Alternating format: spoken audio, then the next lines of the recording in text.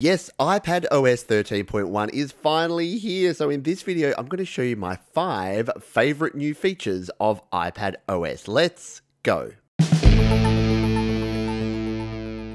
Hi, my name is Pete, and this is Studio Live today, where I help you create, record, and release your best music. And I do a lot of my music creation on my iPad. So when I heard about iPadOS, I thought it was going to be a game changer. And I'm happy to say that I think it is. You make up your own mind, because we're going to count down my favorite 5 new features. Let's jump into it with number 1. And that is this.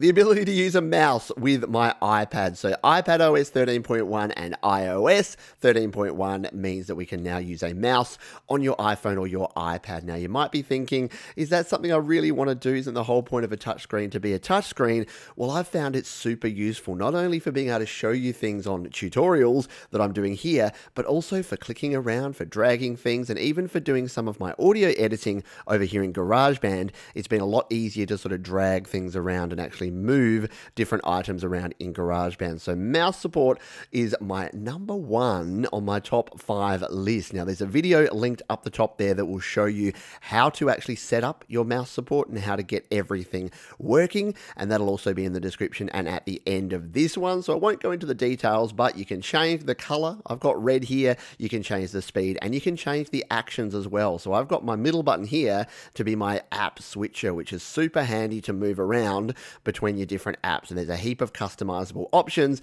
that you can jump into. So check out that other video and start playing with your mouse support. Feature number 2 is USB flash drive support. So yes, you can see over here, if I reach around, we've got 2 drives plugged in here. I'll unplug those. So I have a USB drive here, a flash drive, a SanDisk Cruiser, and I also have my Kingston SD card reader. So if you've got a digital SLR or a digital camera, you can actually use that here. Now what you'll notice here is I've got my powered USB hub plugged in over here, as well as my Lightning to USB adapter. Now they're pretty essential pieces of kit because, believe it or not, things like this use too much power to plug straight in, even to a Lightning to USB 3 adapter. You need to either use the Lightning port there to provide additional power, or have something like a powered hub. So I suggest getting a powered hub and a Lightning to USB 3 adapter, and then you're set. And there's links down in the description to where you can pick those up. But once we're connected up, what we can do is, yes, we can grab our little flash drive here, we can carefully plug it in, and what happens over here on our screen? It pops straight up. We can click straight into that and we can jump in here. Now, people have been asking, yes, you can select files in here, you can move them, you can copy them, you can do things. Can you actually play things like video files and audio files? Well, I'm glad you asked, because here's one I prepared earlier. Here's my recent video that I did about USB flash drives, getting a bit meta here. I can bring this up, I can hit play, and there I go. I can start talking. I can even turn my volume up there. For the iPhone, iOS 13 brings files integration, meaning you can transfer. It sure does, Mr. Man. And you can see there that it's, very cool. And yes, if you've got a larger file, it's only going to be USB 2 in the case of most of these flash drives. So it's not going to be super duper quick with your file transfers. And if you're playing, high res 4K video, you might get some buffering and some stuttering. But for your basic operations, I've found it super cool. Let's quickly show you the SD card reader here as well. So we'll plug that one in over there. And yes, you can, not daisy chain, but you can plug in parallel a bunch of different things as well. So we've got my mouse and keyboard. We've also got these in here. So there you go. We can jump in. You can go in here. You can look at all of your files here.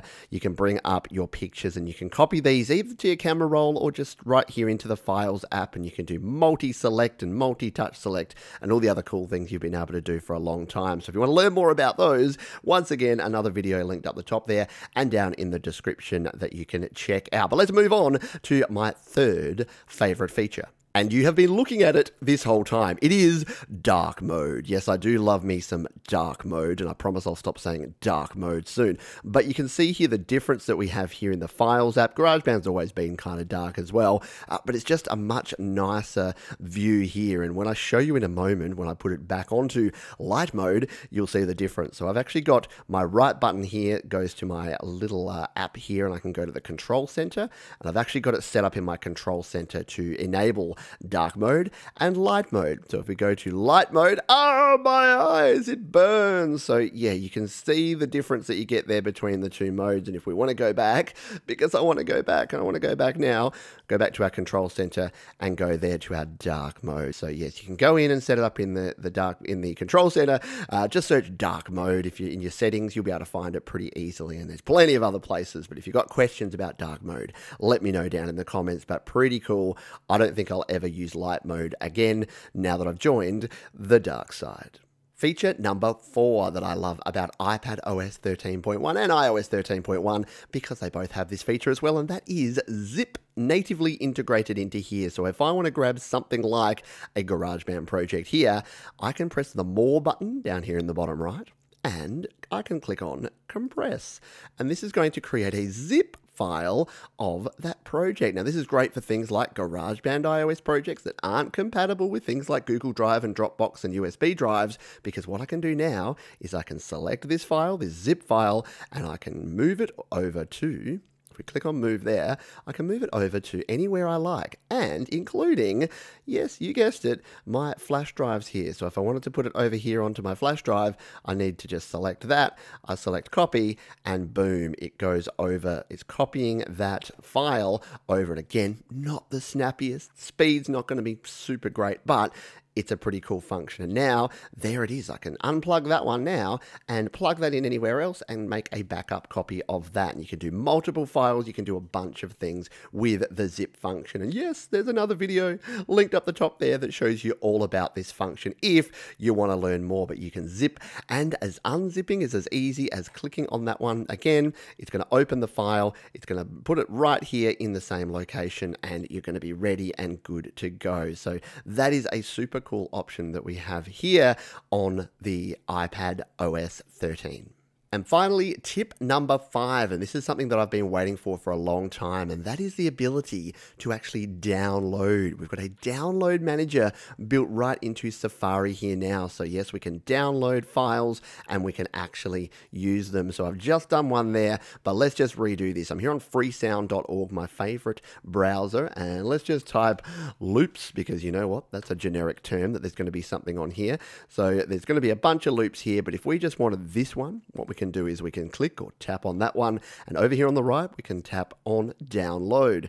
Now it's going to bring this up, but previously in Safari all you could do was view. What we can now do is download. So if we click on or tap on the download option, look at what's happening up here. We've got a little download indicator. So if we click or tap on that one, we can see it's downloading this audio file, and it's downloading this into a downloads folder right in our Files app. So we'll wait for that one to download.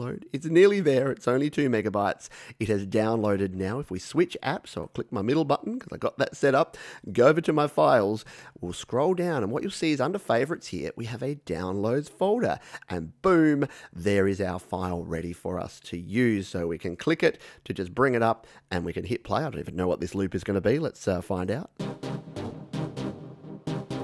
That's a pretty cool loop. I might actually use that in something.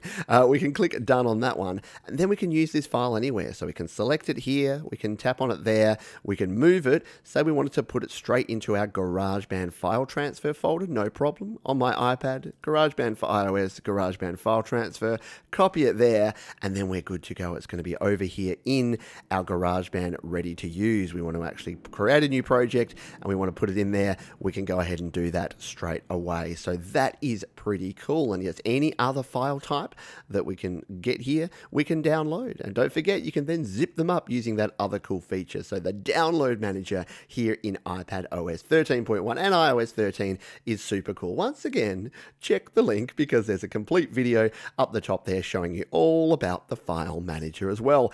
That is going to do it, my 5 favorite features. My question for you, what is your favorite new feature? Is it dark mode? Is it the file browser? Is it the ability to zip? Is it USB file storage? Let me know down in the comments. And if you've got other great tips and suggestions, pass those on and we can include those in future videos. I hope you found this useful. I hope that you enjoyed it. Subscribe to the channel by clicking or tapping on the Studio Live Today icon. There's 2 more videos linked down below, and I'm going to see you next time.